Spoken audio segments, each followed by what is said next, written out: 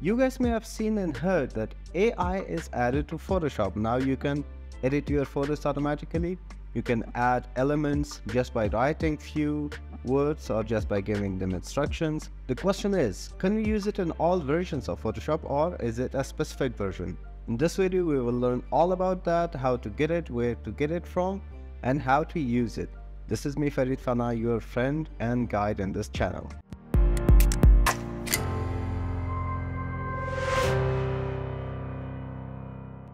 Now let's solve the first puzzle. First of all, you cannot use this new version of AI in your Photoshop in all versions, or whichever version you're using it. It's not going to work like that.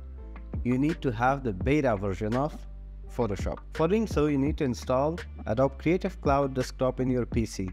Go to your Google Chrome, write Adobe Creative Cloud for Desktop, click on it, click on the first or second link. I'm going to share its link in the description for you people. Then install it. Installation of Creative Cloud is really easy. After installing the Creative Cloud Desktop app in your computer, this is something it will look like. For desktop, mobile and web, here is apps, files, discover, stock in, marketplace. There are a bunch of other options too. The applications which I've installed, all of them will be appeared here. Update available. Right now I haven't updated. I need to update this version. This one is updated. I'm using two versions. 20. So this is something you need to know about Creative Cloud. All your softwares will be appeared here. The softwares which are installed. If it needed updates, you can update it from here. But you need to have subscription. If you are not subscribed to Adobe Creative Cloud, here they will just show you try or take a subscription or update, and install or open won't be available here. And don't forget to subscribe to this one too. After getting subscriptions, you can have, or you can go to your apps, all apps. This is all apps, but you need to find out the beta apps. Here is the beta app option. These are the beta version of Illustrator, Premiere Rush, After Effects, Bridge, and Character Animator, and bunch of others. I have installed Photoshop beta.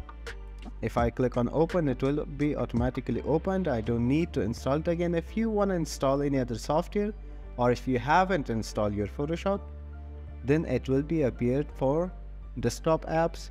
Click on install, then it will be installed easily. No rocket science, click and install. This is how it will look like. It's not that different from other versions of your Photoshop. Let's create new file. Create.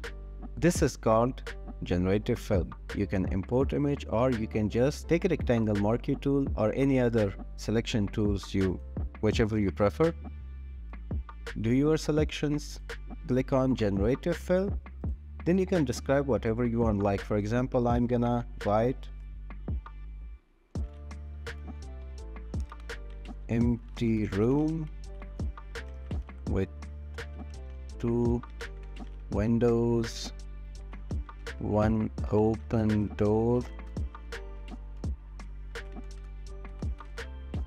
at night. Let's see how it works. Click on generate.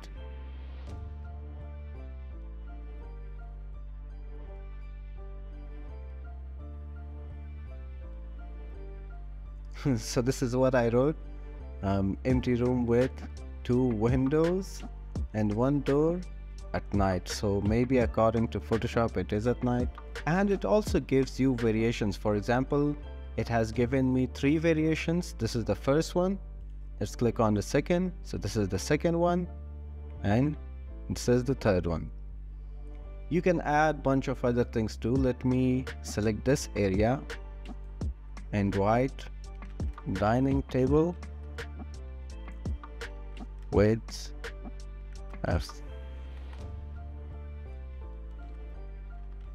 vase and red flowers in the vase. Generate.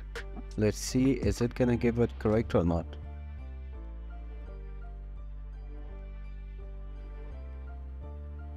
So there is no table, but there are vases with red flowers. Let's see the next variation. Yeah, here it is. But here we have the dining table, but no vase with red flowers, the third one. So here is the dining table. There are chairs. I don't know, is it correct or not? I think this is the vase with red flowers. I'll stick with this one. Let me select this area and write lights.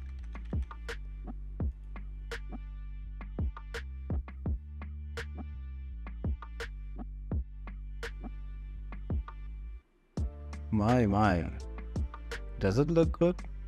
I don't think so. Let's see this next one.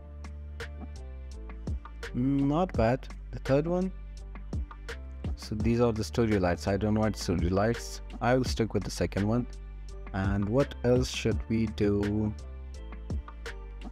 I'll just select this area and write workstation. One thing you need to know about generative fill, you need to be more specific. Right now I'm not giving it specific information. I'm just writing keywords. According to those keywords, it is filling it automatically, but if I give it more details, then it will be better than the designs they are giving me right now. Right now, I just wrote workstation. They have given me the workstation. Second variation. This is the second one, the third. And this is the third one. I'll stick with the third one. What else should we do? Let me do one thing more. Let's change my selection tool.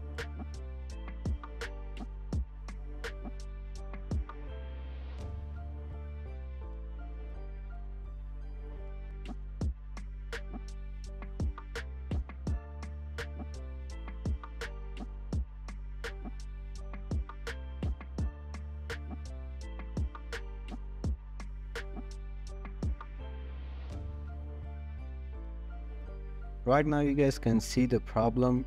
First I did this one, then I added my table first, then I added my workstation. Now when I'm changing my tiles, then these areas will create some problems. So be more specific and be more oriented. Which part are you gonna change first and which part are you gonna change second? So these are the problems still generative fill has. Maybe it will be solved too. Let's take another file and be more like an open space. For example, let's select this area, cloudy sky with sun reflections.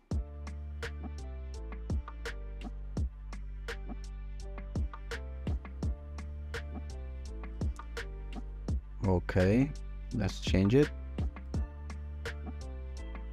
This one is okay. Let's select all the areas, just write ocean.